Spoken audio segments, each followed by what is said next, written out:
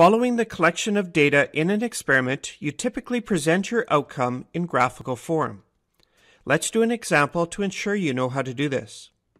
We've collected the following data in a situation where we attached various masses to the end of a spring, and then we measured the resulting stretch of the spring each time. We access a nice grid and we're ready to prepare our graph. Let's sort out the titles. The main title could be Spring Stretch with Varying Masses. Of course, this could vary a bit depending on the scientist, but a good title will explain the situation similarly. Before we do the axis titles, let's ensure we know which is the independent and which is the dependent variable. Let's see. We physically attach the masses 50 grams at a time, so we're controlling the mass. So the mass must be our independent variable, belonging on the x-axis. We measure the resulting stretch each time. So the stretch measurement must be our dependent variable and belong on the y-axis. Next, let's establish our scales for this graph. On the x-axis, we have mass, which goes up to 300 grams. So we need to fit 0 to 300 grams along this axis. Note that picking a scale involves some creativity. We want to use as much of the available grid as possible without overshooting.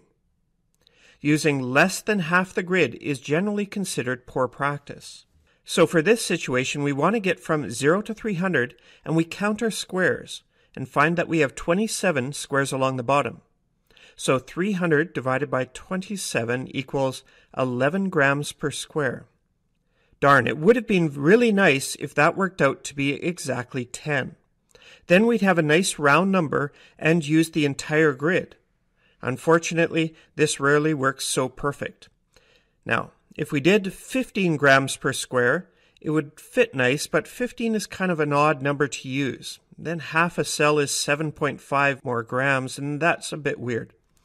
So we could push it up to 20 grams per cell, but then we're using just around half of the grid. There must be a better plan here. So we look at our masses and realize that we're always increasing by 50 grams. So if we made every 2 blocks equal to 25 grams, that is 12.5 grams per cell, therefore we just mark each 50 gram increment every 4 squares. And this will work out nicely for this particular set of data. On the y-axis, we have numbers going up to 32 millimeters. So our graph should be finishing at 35 or 40 millimeters or some round number like that. Again, we count our blocks, and we find that we have 20 blocks going up.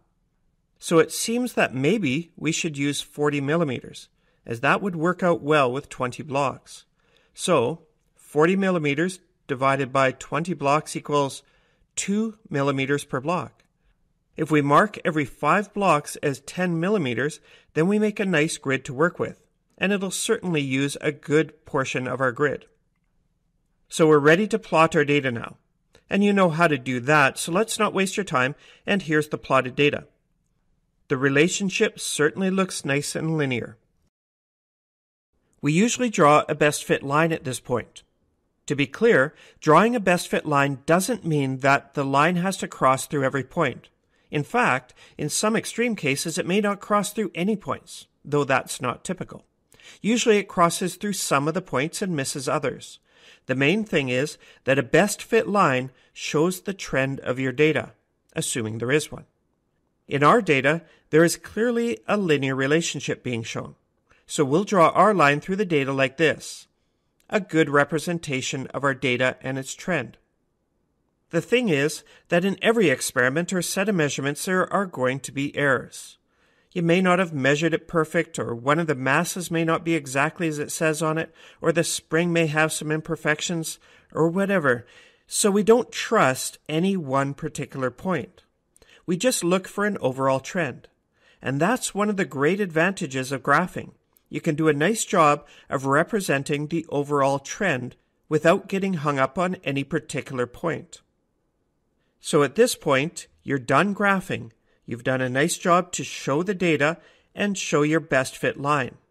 So it's time for analysis, and that's where the best fit line comes into play.